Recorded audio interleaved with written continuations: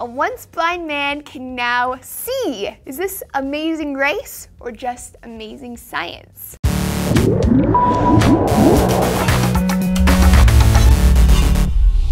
Hey guys, Laci Green here for D-News. A company called Advanced Cell Technology, or ACT, has given a blind man the gift of sight. In 2011, they started using human embryonic stem cells to attempt to improve the vision of 22 patients in their clinical trial. Most of the patients have been seeing modest improvements, but one guy in particular is blowing everyone's mind with his fantastic progress. He started out with 2400 vision, which once you hit 2200, you are legally blind, so this guy is like double blind. 2400 vision means that before treatment, what average eyes can see from 400 feet away, he has to be only 20 feet away. After treatment though, with a little sprinkling of some scientific magic sauce, his vision is now 20/40, which is the level that most reading material is printed at and the level at which you can pass your driver's test. So the folks at ACT are like, dude, people's world, listen up. This guy was blind, now he can see, he can drive a car, he can read stuff.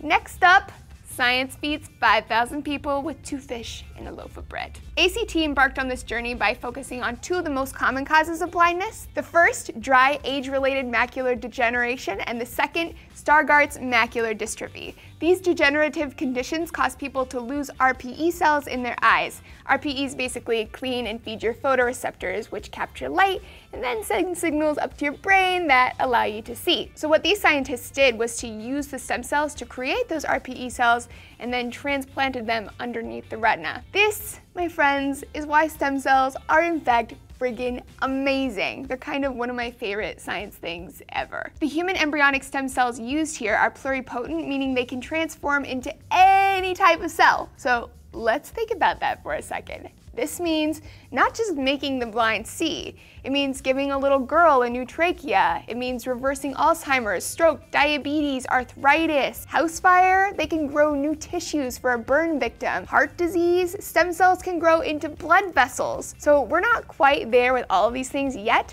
but we're definitely on our way. Of course, this type of stem cell innovation doesn't come without a little bit of controversy. Pluripotent human embryonic stem cells require an embryo that's been fertilized in a petri dish, and in the process, the embryo is destroyed. So this has caused anti-abortion groups to work to halt research on the grounds that it's destroying a human life. As a consequence, in 2001, President Bush limited funds to stem cell research, but the move was reversed in 2009 by President Obama, which paved the path for this particular study and other eye trials to get to work. So 2 years into the research, and here's some of the progress that's already changing medical possibilities in a major way. So Anthony did a video on stem cell cloning, an awesome and maybe less controversial form of stem cell extraction. So if you're interested, you should check that out over here. And don't forget to subscribe to our YouTube channel to get more D-News every day.